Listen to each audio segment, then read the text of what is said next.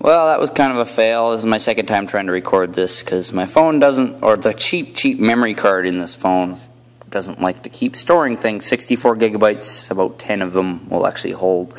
But anyways, this is an old bronze blade that I ordered on eBay. You can see the corrosion on it. It might very well be fake, but I'm going to turn it into a full functioning blade. Even if it's fake, it's still an antique though. I think there's a dragon or something under all this corrosion. This will be everything from my handle. There's a pommel that needs to come in, but we'll get to that when it comes. But I just want to show you what it looks like to begin with.